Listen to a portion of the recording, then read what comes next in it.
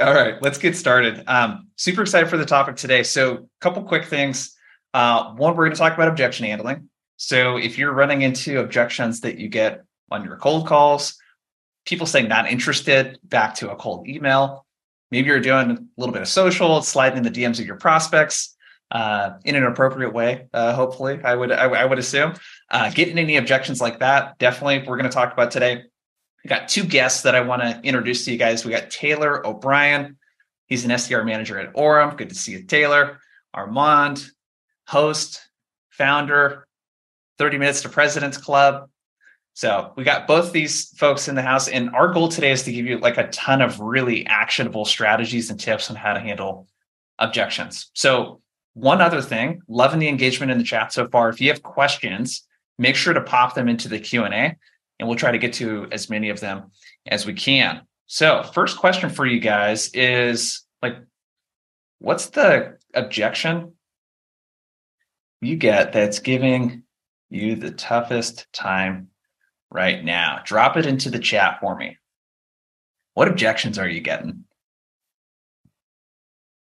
That I am not the right person. Full plate, too expensive. What do you guys get at Orem, Taylor? What's the most common objection you guys get? Too expensive, no budget, budgets are frozen. I'm not the right decision maker. Pretty much run the gamut. Yeah, hopefully the reason why I like to ask this of the audience is hopefully what you're seeing in the chat and what you're hearing so far makes you feel a little less lonely, because pretty much all of us, regardless of who we sell to and the solutions we're selling, we get very similar objections. Budget, we have a solution. And I think right now a really big one is there are a lot of requirements now around spending. So people are just like more apprehensive, honestly, to look into new stuff. So I wanted to first, we're going to break this into three parts. We're going to talk like approach and mindset first. We're going to get really tactical with how to handle specific objections. And then we're going to get into like, well, how do we practice this stuff and put it into action? I wanted to, Taylor, kick this question your way first.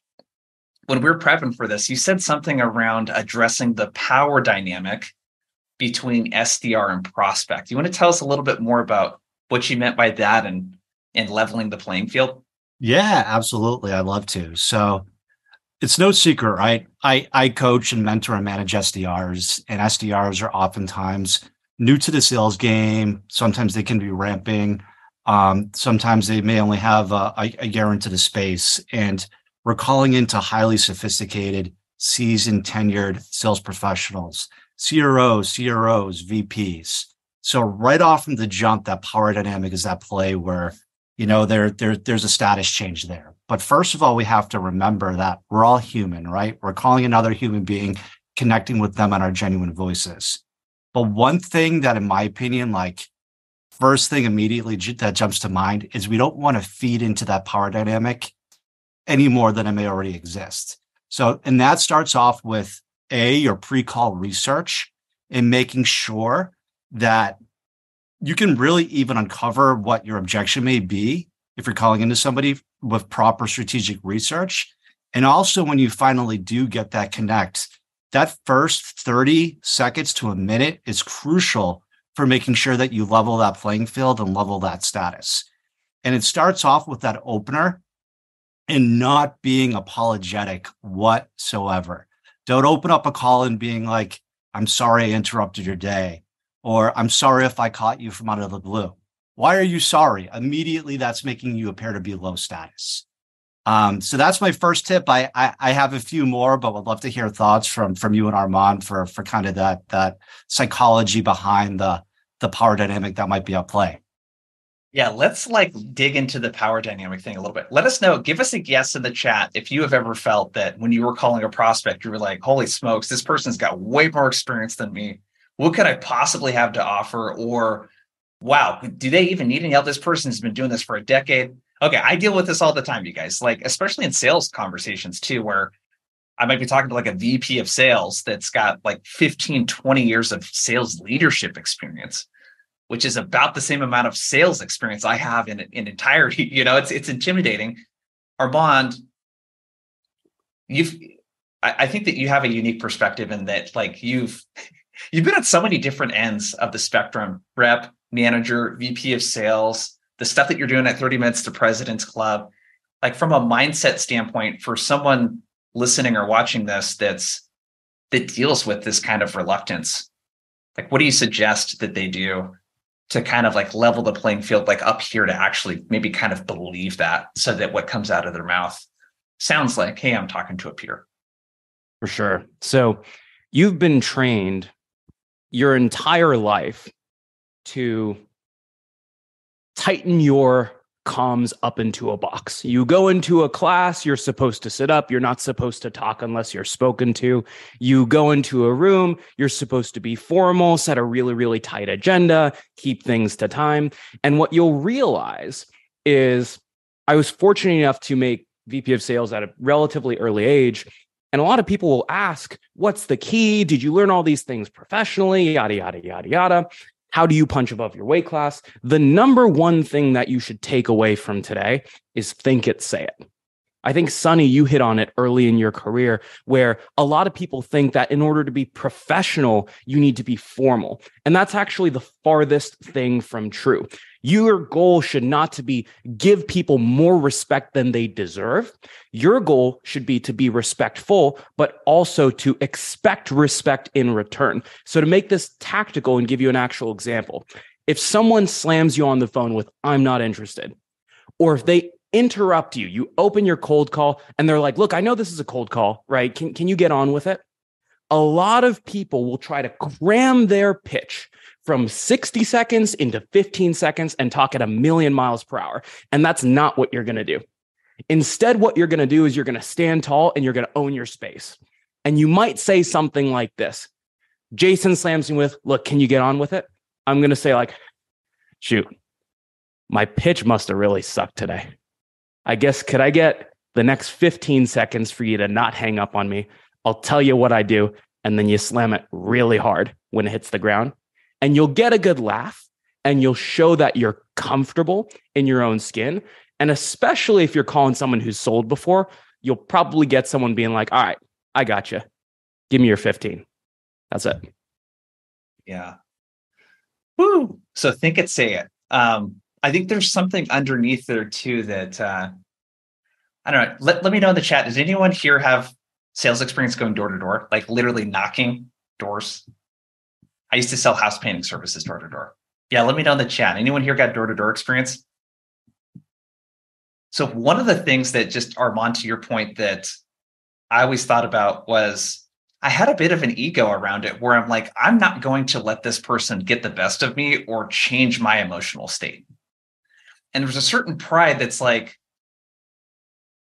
hey, dude, like, I don't care what kind of day you're having, but it's not going to affect my day. And I think if you approach it like that, where it's like you're going to catch people in all kinds of different mental states, and that doesn't have to affect your mental state. And going into that conversation, and like what I heard from both of you is like not needing something from this person outside of, I'm going to have my own respect and dignity in this activity that I do, and I'm not going to let this person ruin my day. And if they don't want to talk to me, that's okay. But like, I have control over the part that I want to execute here, the things that I want to say and how I want to respond to this. So, okay. Now, you pointed out something, Taylor, around there's like a preparation component of this that I think is super important as we dig into objections. The idea here is to prevent objections. And I think that if we kind of go into that angle, in that first 30 to 60 seconds, Taylor, what are some kind of like telltale signs or no-nos that we want to make sure to avoid that actually invites objections from prospects? Like the not interested, and I'm about to step into a meeting. What are some of the things that we want to avoid to really prevent those instead of inviting them? Yeah, I really appreciate that question, Jason. The first thing that comes to mind for me, I love talk tracks, right? I love talk tracks so much. It's a North Star, but I definitely encourage teams to caution about sticking too rigidly to a talk track. And what I mean by that is oftentimes in our talk tracks, we have, okay, if somebody says, oh, I have no budget, this is the response that I want to say to them. So during the conversation we have with a prospect, our brains are automatically like hardwired to listen for like that first objection that's on your piece of paper that we were trained to respond to. But oftentimes we can overlook the underlying root of that problem, which is making that objection come up. We can just glaze over it because we're so focused on finding what that objection is and listening for it. So really, in a simplistic terms, this is active listening, right? But like, I like to call these fishing hooks to my team. Like, what are some fishing hooks in a conversation that you can latch onto? And that could be like if I'm selling Orem, for instance, which as people on the line know that we're a live conversation platform. I might say, hey, Armand, just curious, do you have reps who are outbound dialing like I am today? And Armand might say, yes, we do, Taylor, but unfortunately, like I have no budget. And I might say, glad to hear that your team is making dials. I completely understand with the state of the economy that your budget may be frozen. But with that being said, is it safe to assume that with your outbound motion, that your goals may have remained the same, but more than likely they've gotten bigger? Yes, that's true. Well, okay. Well, what's your strategy to getting to your goals with a frozen budget? It sounds like you need to do more with less. And actually, that's the reason why I'm calling. So, if I was just solely focused on listening to the budget, I may have just glazed over the fact that, hey, they are dialing. They are still reaching out to prospects. They do still have goals that they have to hit. And that is the value that I want to provide with my value prop. But if I'm sticking too rigidly to my talk track and not active listening, I'm going to completely miss that. Yeah. So there's kind of a bit there to unpack. The first thing that with that objection is you acknowledged what the person said to you, and then you sort of like got above the objection. I think there's so much to, oh man, if there's so many different avenues that we can take this conversation from here, but there's something to like being able to speak to what a prospect actually does, like the goals, priorities that people like them typically have and the outcomes that they're driving. And then the problems that typically get in the way, and making the conversation about that versus making the conversation, do you want to buy my solution? And the number one, like sort of motto, I guess you could call it, that I have with prospecting is don't prospect to make a sale, prospect to start a conversation. If we're really just trying to have a conversation with the person. So if we think about the framework, Armand, what is kind of like, if we step back from how to handle and respond to these, what is kind of the overarching framework? And I think you have something, is that Mr. Miyagi framework? Is that what you call it? Correct. I do look like Bruce Lee, which is the wrong karate movie, but the Mr. Miyagi framework. So let's take a step back, right? If there are only a couple things that you remember in terms of how to handle any of the objections we discussed today, there are 3 steps that I like to take to handle any objection. Step number 1, agree with the objection. Step number 2, incentivize them to share more. Step number 3, sell the meeting, not the product. Okay. So let's break that down step by step. If there's one thing you should practice a lot, it's step number 1, agreeing with the objection. So if someone says, call me in 6 months, you should know how to agree with that objection every single time. If someone says, send me some information, you should know how to agree with that objection. Agreeing with the objection sounds like, hey, I totally get it. I should have realized right now with the whole economy thing, everyone's heads down and you weren't going to be looking at a tool like us today. I've taken the pressure of the sale off of the prospect by agreeing with their objection. Step number 2, this is the Mr. Miyagi, the wax on, wax off. Step number 2, I need to incentivize them to give me information. The easiest way to incentivize someone is to simply say, just so I make sure that no one else reaches out to you. Because no one wants to be reached out to 17 more times. So I might say, just so that no one else reaches out to you again in the next 6 months, could you give me a sense of what's going on? And now I'll get them to share a little bit more around what is happening in 6 months. And then from there, I'm going to sell the meeting, not the product. And selling the meeting is not, hey, we can solve this, this, and this today, right? It's even if you don't buy between now and 6 months, we can give you something of value in that meeting that you can take away forever. And so selling the meeting might say, hey, Jason, my guess is you're not going to buy anything for the next 6 months, and I'm not going to expect that of you. Sometimes people know their budget is going to open up in 6 months or whatever you said is going to happen in 6 months. And they want to get the whole like demo and the dog and pony show thing out of the way so they can get a sense of what's out there today so that later on in 6 months, they can just make their decision. So do you want to take a look for 15 minutes? And hopefully by the end of it, you'll know if this is a fit or not. And so I've said in 15 minutes, you're going to be able to do a harbor tour. You're going to get a sense of what we do. And I'm not going to explicitly push you to buy right then and there. So you will get something out of the meeting. And hopefully that ends up being my product. Love it. The Mr. Miyagi framework. We'll talk about that in a second, but we have to address what people are talking about in the chat, Armand. Is that some sort of ghost above your right? See, I have the worst place. This is like a ceiling fan, or it's like it's a good luck charm that I have right here. I got to move these things, but it's very observational from the audience. Good for you. Christopher said he hit it when he waxed on. Sonny, the force is strong with this sales leader. Oh, you guys are hilarious.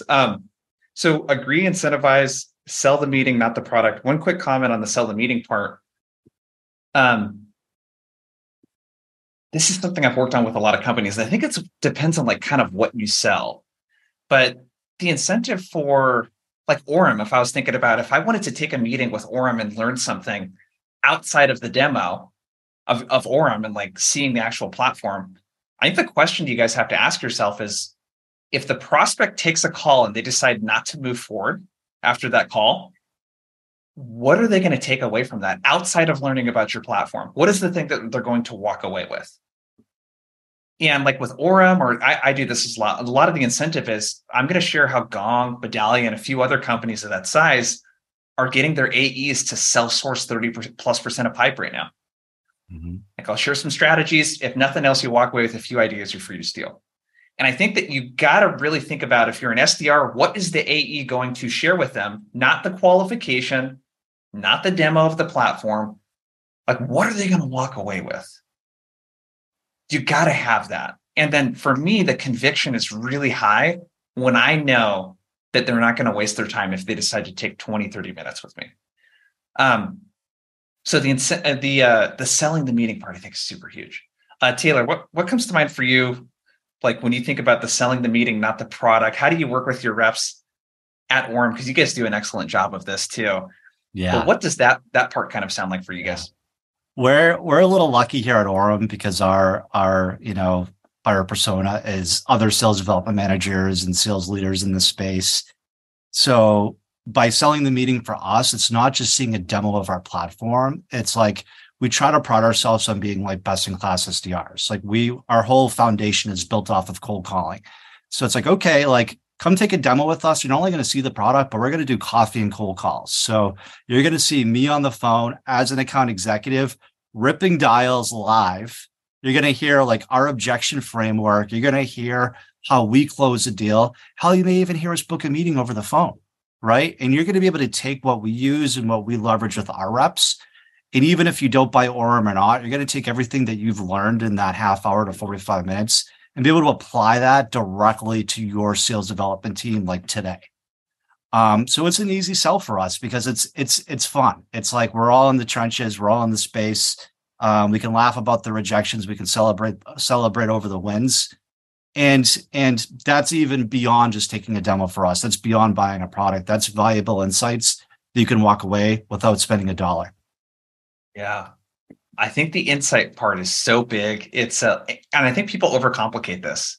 The insight doesn't have to be this like hour presentation that you give someone. The insight is simply what's a similar customer like them doing with your solution that's like getting them a great result. And it's not how they're using the solution. It is like the strategy or tactic that they use the solution to drive. Right. So for me, I'm not going to talk to someone about playbooks and like workshops and stuff like that. I'm going to talk about like, hey, with your AEs, how are they prioritizing their top accounts right now? I can run you through how they're cherry picking their top 10 or 20% that are going to be most likely to respond, so that if they only have an hour to prospect every day, they're going to be doing it in a way that has the highest chance of success. Like that's an insight. I could just talk about that, Okay. I want to ask everyone in chat, because this is a really big piece. Like, what is something valuable, an insight that your prospect can take away from that first meeting if they decide to engage in a sales process with you guys, or at least take a meeting? What's one thing that they would take away that would be valuable, even if they decided not to continue moving forward with you guys? Drop it into the chat for me. What's something that your prospect would take away and learn that would make that time valuable for them? Yeah, be specific if you can. So knowledge, what kind of knowledge? Someone's on a competitor. There are a lot of good ones too. Think about those. Yeah. Mm-hmm. What might you want to know if you're driving a Honda Civic and you're touring or you're test driving a Tesla? Yeah. Yeah, Isaac nailed it there. How competitors are leveraging our tech. And if you sell something that you can show people stuff too, what's really interesting is you can show, I'm just thinking, people that sell marketing software can have a bit of a luxury, because you can see stuff going on a landing page or a website. Like, you can show examples of what good and bad looks like, right? There's so many things that you can show people. So just think about what that insight is. What is something that they can take away and put into action after that call? Okay.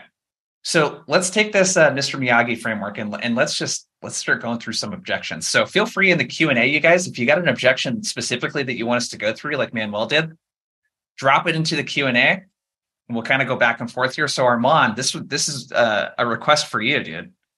Manuel says, could you provide an example on how to use your Mr. Miyagi framework with this objection? We love our current solution.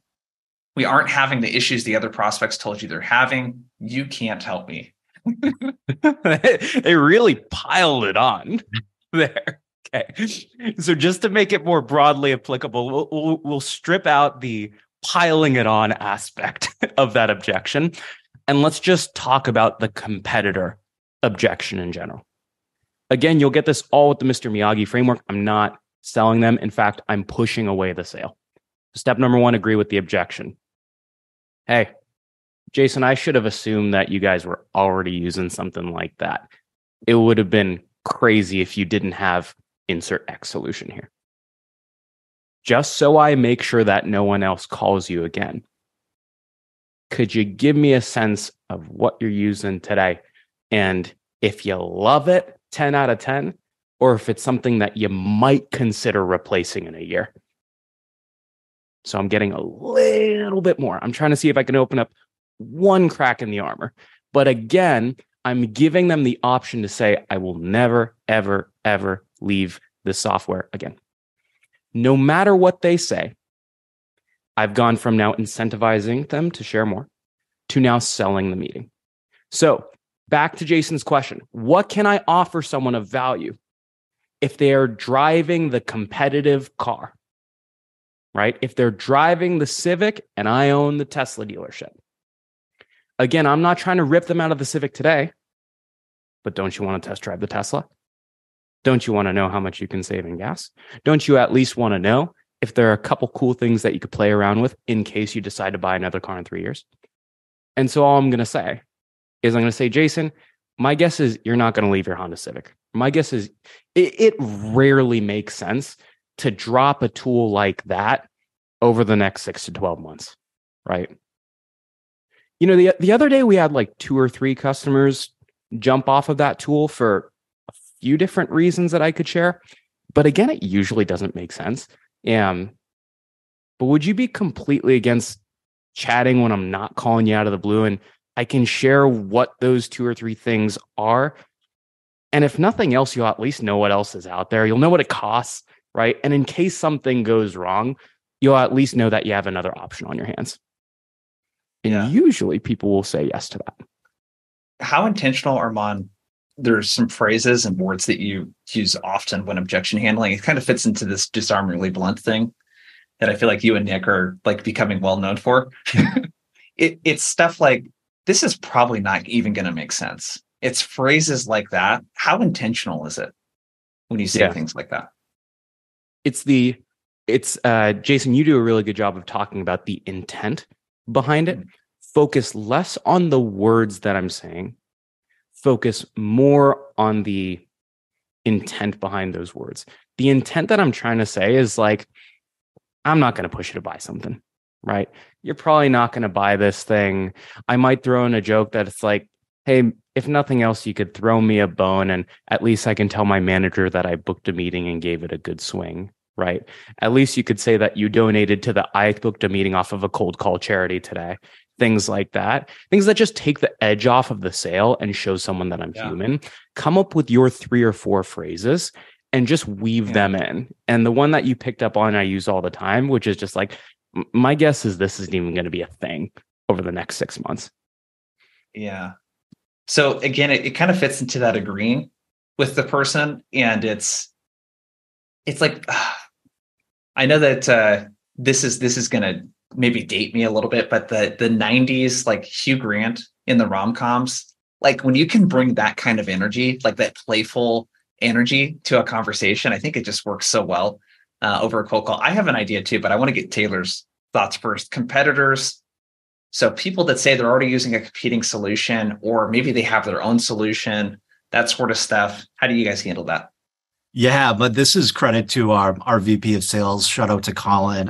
He has a great line when it comes to dealing with like the competitor conversation. And it's all about, again, the tone and the intention and stuff like that. But he goes and he's taught us to say, hey, can I tell you what they're going to say about us?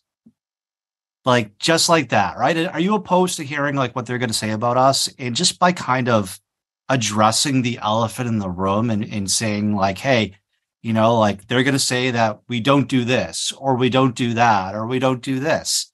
It's actually going to open up the room for you to go in and actually be like, actually, they may say this, but we do X instead. This is what we really mean when we say this. So I love that line. We've been using it across our whole team when the competitive conversation comes up, and I think it can be a game changer.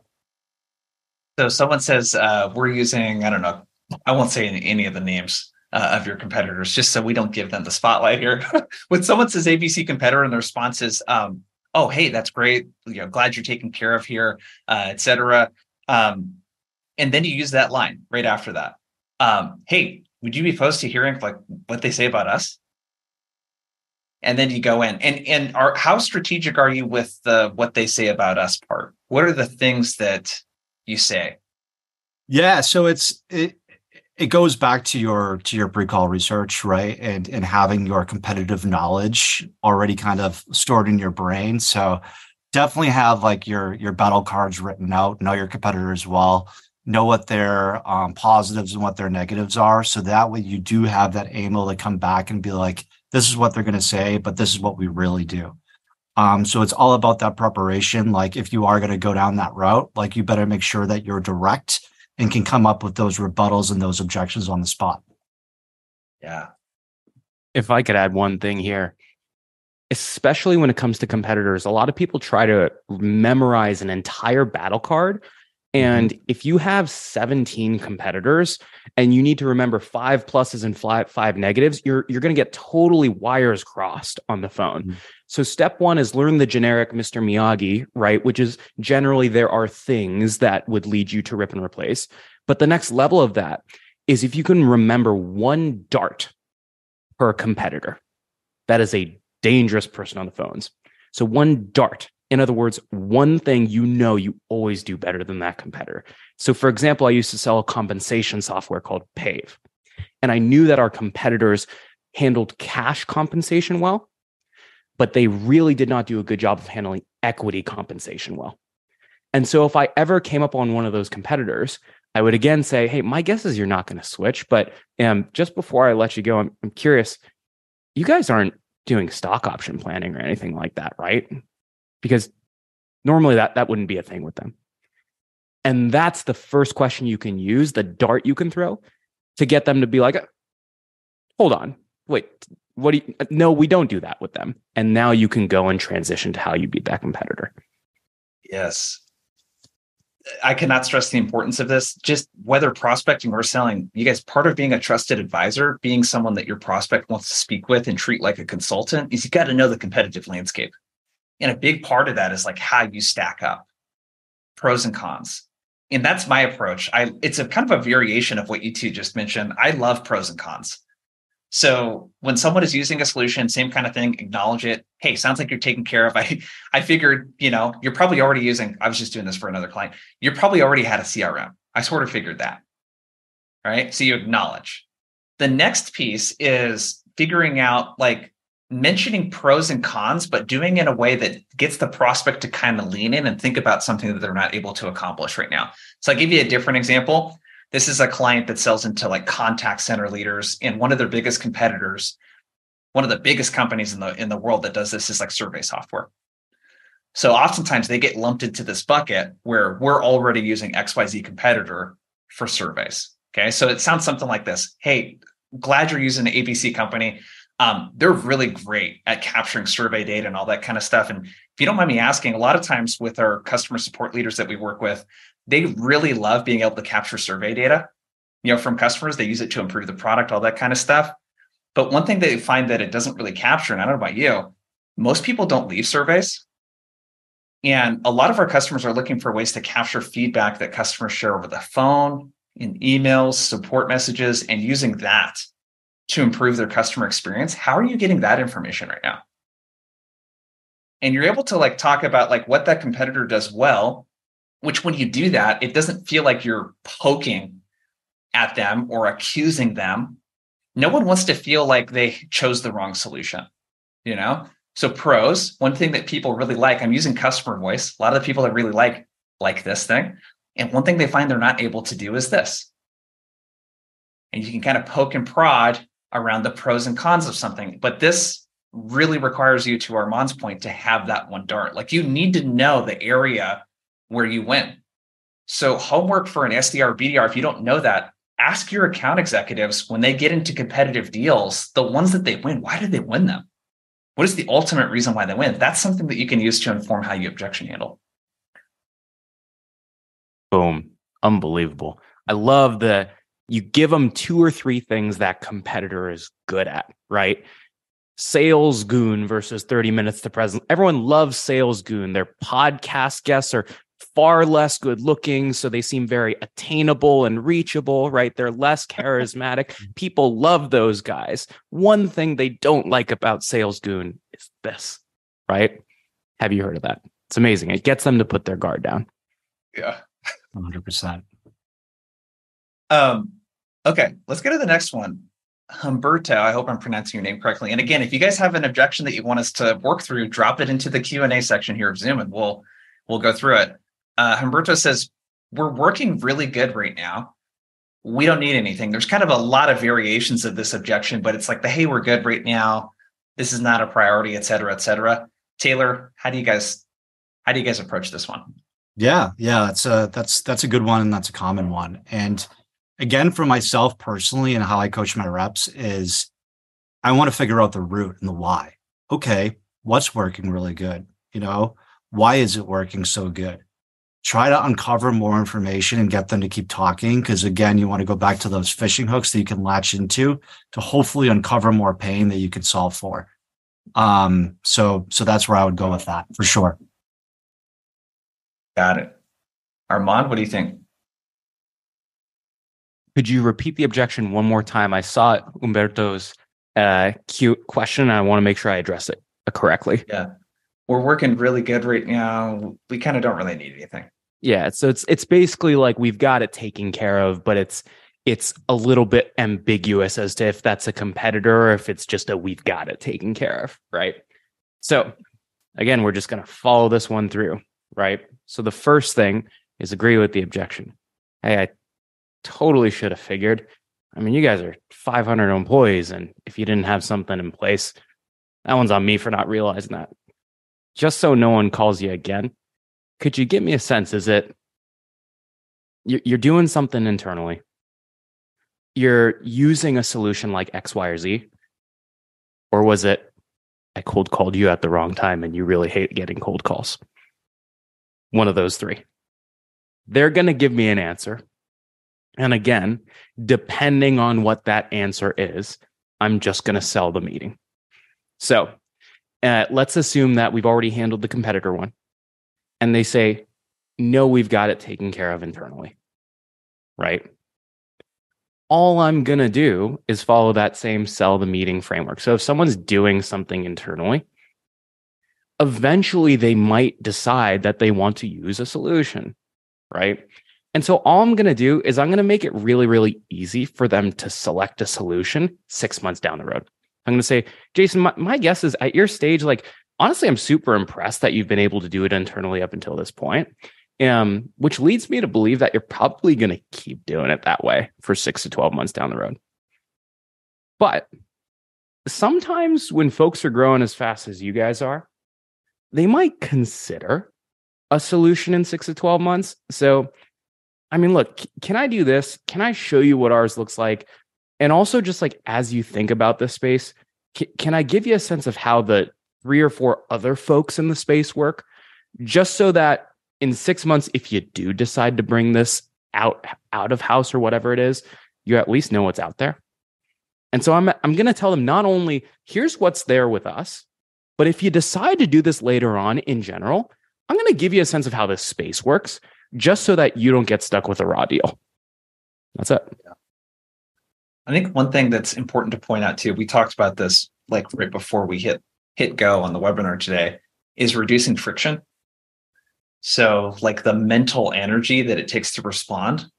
And where I'm kind of going with this is like, let us know in the chat, what do you guys think your prospect is doing when they pick up the phone?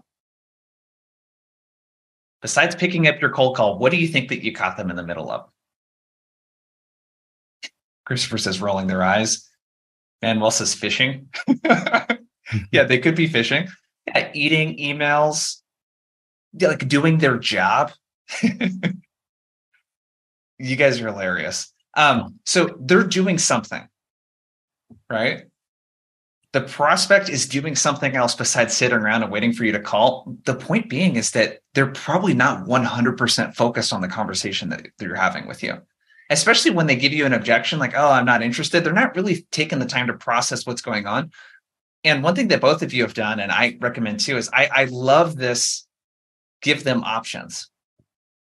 So do you have this taken care of, or are you experiencing any, kind of issues like XYZ customers are experiencing? Right. And it's like giving them options and like doing multiple choice kind of thing. This is what I love about using what I call priority drops in the cold call too. It's like, hey, people we talk to like you are focused on 1, this thing, but they keep running into this thing, or 2, this thing, and they keep running into this thing. Which one are you focused on? Or is it something completely different? Like making it easy and frictionless to interact with you, I think is super, super important. So Humberto, there you go. That's we're working really good right now. We don't need anything from you. Let's go to the next one. So I hope I'm pronouncing your name correctly too. Jubal, response to a cold email with 2 issues. I'll get back to you if XYZ is something we need. The problem is XYZ isn't what we do. So Armand, I'll throw this one your way first. So prospect responds back to an email. I think the same thing could apply in a cold call too, but there's some confusion around what you do. For me, oftentimes I sell sales training. Sometimes people think that I'm a cold calling solution, right? Or Taylor, I'm assuming some people might think that like, okay, are you like a sales engagement tool? Like we already have one of those, kind of thing. All the so time. Armand, what do you think? I'll get back to you if XYZ is something that we need, but the prospect clearly doesn't quite understand what it is that you do. Answer number 1, call them. Always. That is the number 1 thing that you can do right now. Pick up the phone, call them, because the reason is what this requires is this is an especially dangerous objection to handle over the phone, because I can't handle the objection without getting more information. And the likelihood of me getting more information after someone has already rejected me over email by responding with another email is simply very low, right? So number 1, look at their signature. If their phone is there, like call them right now. Chances are they're probably available if they're answering emails or they're multitasking in a garbage meeting. And if you can, get them on the phone. If you cannot, you need to take one stab, and one very thoughtful stab, right? Because chances are, if you sent them this email and you totally missed the mark, right? This feels like it's a slightly unresearched email, and you hit them with a value prop that might not have been addressed to their situation. So what we're going to do is we're going to do the mini Mr. Miyagi method. What's the kid's name? I don't even remember his name. Someone put it in the chat. Daniel-san. Kid's name. What? Daniel-san. Daniel-san. We're going to do the Daniel-san method, right? The Daniel-san Miyagi method.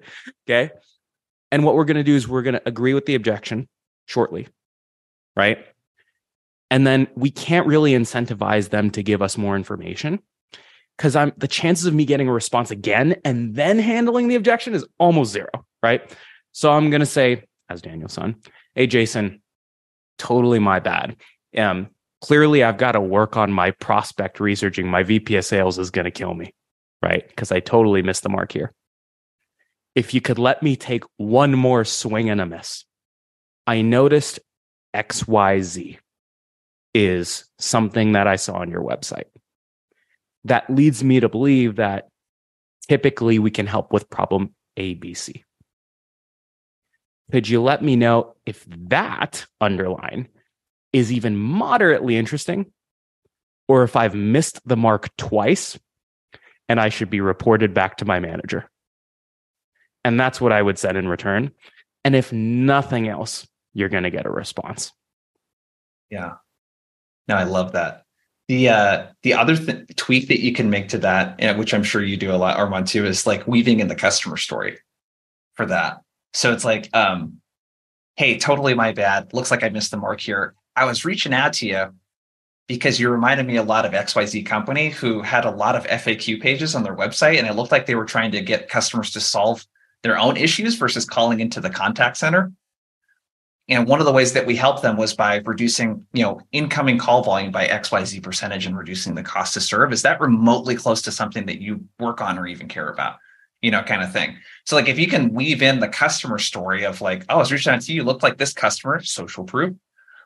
They were doing this thing and running into this problem, and here's how we help them. And it's like speaking to the customer in a language that they understand that doesn't involve feature function, any of that kind of stuff. It's very powerful. Taylor, what about you? Anything that you like to do? We'll get back to you if XYZ is something that we need. You hit the nail on the head, Jason, with the case studies, of a relevant customer in their industry that we work with, that we solve the same problem that we thought that they might have in the prospect. Just being like, sorry if I was off base. We noticed that XYZ company in your space is experiencing these problems. We thought that this may resonate with you. So I would start there, to your point, with the case studies. But another thing that I oftentimes recommend, if we can't get the reps on the phone at that moment, shoot them a video. Go onto your Vidyard or your Loom or whatever. Go onto their website, have your little bubble in the corner and be like, I'm so sorry I swung and missed there. Or if you thought I was off base, but this is like, by looking at your website, this is what I'm uncovering might be a problem for you. And this is what we solve for. So by sending a highly customized, tailored video to that specific follow-up, that can sometimes get them to really kind of get to the root of that problem and what it might be. Yeah, I love this approach. So it's like, call first. If they don't pick up, I'm going to pop a video into that email. The other thing too with that video is if you could have their competitor open in the thumbnail.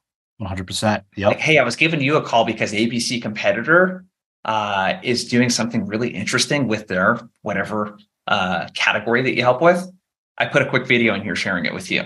Like that can really elicit a response too. Really cool. Let's keep going. So Brendan Patman, really good question here. My biggest area I need to improve in is securing the meeting. I'm able to capture some attention and get them to open up on the phone. I often lose the appointment to, can you send me over some more information in an email? Overall, just looking for help to get the meeting booked. So Taylor, we'll kick this question your way first. The old dreaded, hey, this sounds really awesome. Can you send me some more information? Or can you send me an email? Right. One of the more common objections. Love it. Yeah. One we hear hundreds of times a day at Aurum. So in my opinion, it goes something like this: like, hey Taylor, can you send me an email? And I might be like, hey Jason, absolutely, I'm happy to send you an email. Certainly don't I don't want to waste your time. Like, what's like the three things that are most important for you that I can highlight in this email that we've talked about like in the past 30 seconds on this cold call. And that way you get them to open up about what's most important for them. And if they don't answer, then hey, it's a waste of time. This prospect is just trying to get me off the phone in the first place, right? So it kind of helps you uncover like which side of that they might be on. Yeah. So getting them talking, basically being able to sniff out whether it's BS or not. Armand, I know you probably have a disarmingly blunt way to handle this one. There are a lot of them. So yes, always agree with the objection. Totally. I'll send you some information. I shouldn't have assumed you would have been able to read the PDFs of us and all this stuff. You want to do your research. I buy things the same way. I have 17 tabs open on Reddit when I want to buy a hot dog. Okay. And just so I send you the right stuff, do you want the hot dog A PDF or the hot dog B PDF? Great. Awesome. Can I ask you a really awkward question too, by the way, because my manager's looking at me and he's looking uncomfortable. Yes. Jason, sometimes I make a lot of these cold calls and I know you don't like getting them and I really don't like making them. But sometimes when I hear send me some information, people are just way too nice to me because they know I'm in sales and they just really want me to go away. Would it actually be helpful if I sent you that stuff? Or do you just not want me to cold call you again? Because that's totally fine. And you'll get the real answer there. And if they say, no, actually send me some information because they're being nice, here's a little twist that you can put at the end. If they say, no, do send me some information, just an overview, stuff like that. I'm window shopping, or I want to know before I take the meeting with you. Yes, and. It's always yes, and, right? There's the Mr. Miyagi. There's that thing for me, right? It's moving. The yes, and here would be awesome. So Jason, I'm going to send you X or Y. Okay. In parallel to that, I'm just going to throw a dart. There's another dart. I'm going to throw a dart at your calendar, right? And it's going to be something further out of the way, right? It'll be Thursday, end of next week, right? Just so you have some time to read it. If you like what you see in there, would you mind just accepting the time so I can actually give you a proper harbor tour of this thing? And if you find it totally uninteresting, that's fine. I would love to just get your feedback on what wasn't interesting, and you can decline the invite. And just by creating a little bit less friction, such that there's a meeting on the calendar where if you read this thing, you like it, all you have to do is click yes, guarantee right there. You get some more meetings out of that. Yeah, love it. Love it. The Armand, on the disarmingly blunt piece, if someone's wanting to lean more into that style, let me know in the chat, actually, how many of you kind of like Armand's disarmingly blunt approach kind of resonates with you and it's something that kind of fits your personality? Let me know in the chat. Give me a yes. Yeah, I like that. People like to be blunt. Yeah. So can you talk a little bit more about that and kind of like for someone that hasn't really been this, I would use the word bold, yeah. And it doesn't just apply to cold calls. I mean, it's the sales calls, it's everything, how could someone get started with that? Yeah. The easiest way to get started with it is in a safe space with a bunch of friends and just hanging out, having a good time. It's 3 p.m. on a Friday. You're outside of the AE or the SDR bullpen and you play a game. And it's called First Reaction. Okay. So everyone in the chat right now, first funny reaction to the following objection. Put it in the chat. Just don't put anything offensive there. First funny reaction. You're too expensive. What's your reaction? My first reaction, your mama. Okay. not that. Don't be that disarming. That's disarmingly randomly blunt, but I like that. So is your tax bill. Look at that, Ryan. Great one. No kidding. I thought you didn't know, right? I am, but for a good, everything's expensive. I know price, not having a solution is more expensive, not to my clients. I guess you're broke. Ooh, that's really blunt. Okay. Compared to what? Less than a dozen eggs. That's a great one. Oh my God. So right there. So the best answers right there. Guys, those came out in 15 seconds. And I said it, you had to react to it and you had to type it out. right? The one that came to mind for me was, today's the $5 special. Would you like fries with that? And so literally just get good at blurting out the first reaction in a safe space. And then after you get used to just first reaction, get good at first tapered reaction with prospects. So just practice first reaction with friends so you can say something ridiculous that would actually piss off a prospect, and then learn to taper it on the phones. And again, just practice that opening agree with the objection line for every objection. And you'll get really comfortable doing this stuff. Yeah. It's really an improv technique. This is something that I struggled with. So God, this is back in 2000. This is about 10 years ago, actually, 2014-ish, around that time. I was like, I need to get out of my bubble and take like an improv class. And this was like a muscle I just had never flexed before. This like being in the moment and responding to something as you see it. And then the next kind of level of that is like making that response very natural too. And I think it kind of comes back full circle with Taylor and Amram, what you both talked about at the beginning, where we oftentimes in sales, like we suppress who we are, when really we should lean into that. I think personality is your biggest differentiator. It really is. I got a cold outreach from a guy through LinkedIn, which I get a lot of them, as you could imagine. This guy recorded a video because it shows on my LinkedIn profile that I like classic rock, and I suggested Van Halen, Def Leppard, AC/DC, I think is might have what I put in there. The video that he sent me, he had Pour Some Sugar on Me by Def Leppard in the first part of the video. And he was just like singing along to it. And it was kind of cheesy, but I'm like, he's just being himself.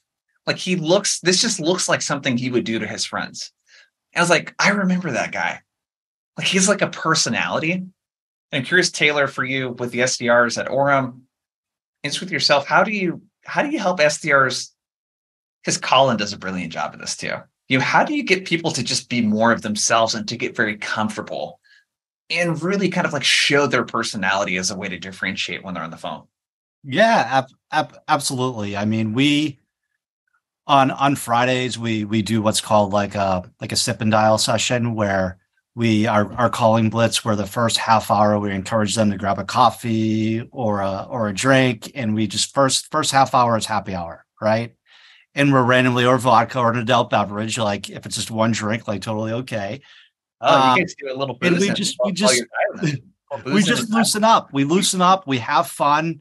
Orem now has a live virtual sales floor, so like we can literally like just get in there and see each other's faces, and we start ripping dials and laughing about it. And if we get a bad rejection, we laugh about it, right?